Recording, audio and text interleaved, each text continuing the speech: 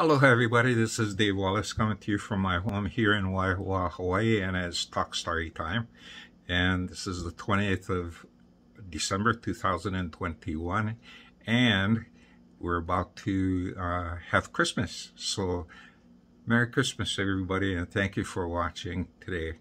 In honor of Christmas, I wanted to share with you one of my memories of first displaying my ability to see hidden things. I used to do this, occasionally, and in school, as well as church and at home. Sometimes people would hide things or hide things in their drawer, and I would kind of like close my eyes and start using my imagination and imagining looking inside and seeing things were, and it was pretty uncanny that I could do that. And a lot of times my guesses, I call them guesses, but I actually was seeing them, seeing these objects, and it would be correct. And this started shortly after my accident when I came home from the hospital after falling out of the car at 5 years old. I noticed that if I really focus on objects that's hidden away, looking at things in purses, I see flashes of pictures, kind of like snapshots coming by and just entering my head. And some of these snapshots would be exactly what the items were, So looking inside my mom's purse or my dad's pocket, my dad used to play a trick on us, and it was called, he used to carry juicy fruit and velvet, mints and stuff for church. And nobody liked the velvet, but he liked the juicy fruit. So my dad had them in pockets, and he would ask us, which pocket was the juicy fruit, or whatever pocket we choose, that's what we get.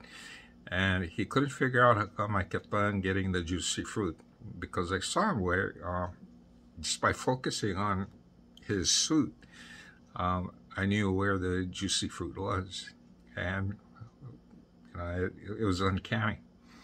Anyway, on this particular Christmas, and as Christmas as far as I can remember, when we wake up in the morning, we come out and we see our tree, the tree nicely lit, and it's really dark because my parents get us up early.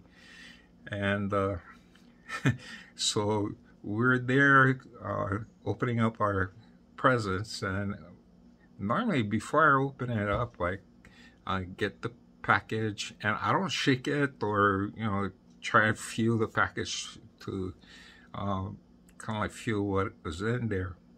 I just grab them and put things and separated them.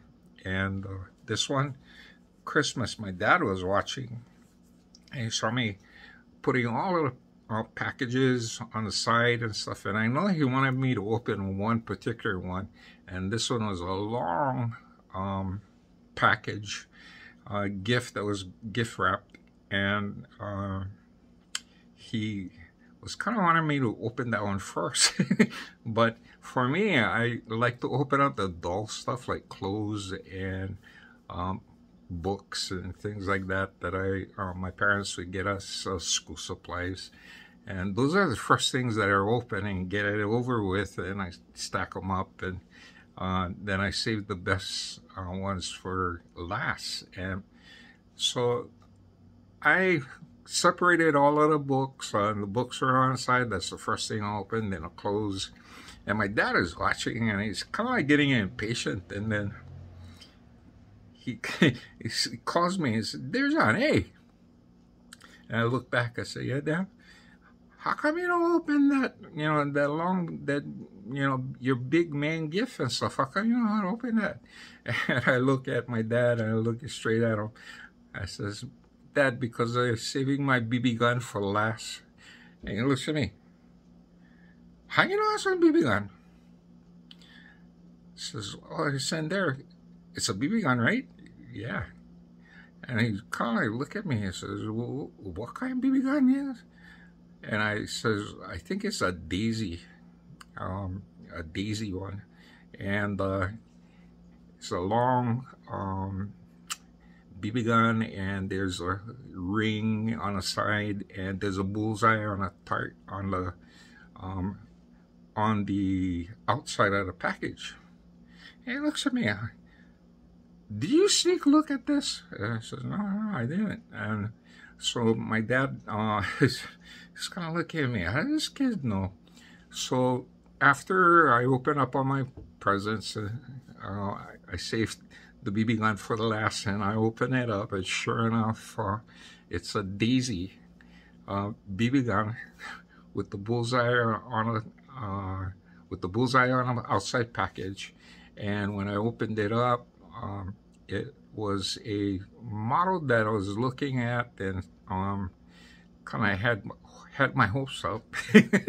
And it had a metal ring on the side, and to load it up, we kind of like twist the front and pour down BBs, and so there was BBs in there for us. And I went outside and practiced shooting at tin cans. And it was good fun. So that was my favorite thing as a kid, having a BB gun at that young age. Later on, I was able to get a I think it was a 22 caliber Benjamin air rifle, where you kind of like crank it. And once I got that and stuff, I was serious bird hunter. My parents taught me that you know what, if you shoot a bird, you better bring them home and eat them.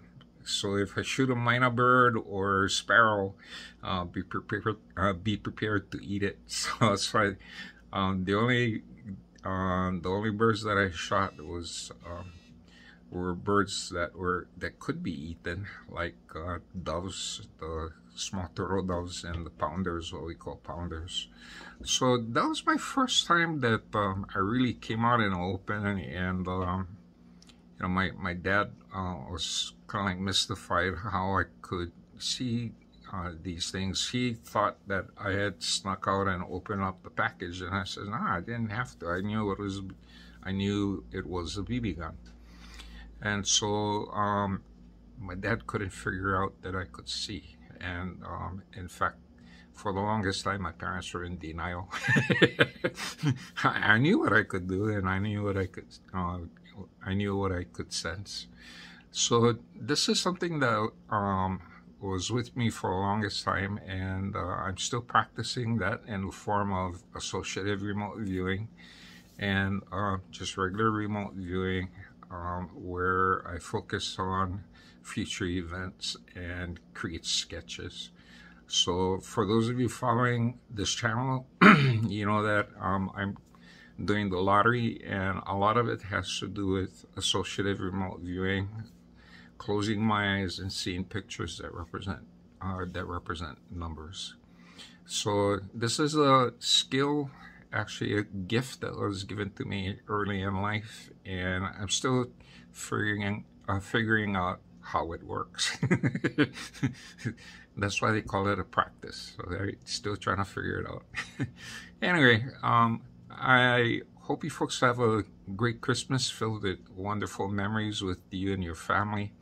And until next time, this is Dave Wallace, call Dave, from Waiwa, Hawaii, wishing you and your family a Merry Christmas and aloha.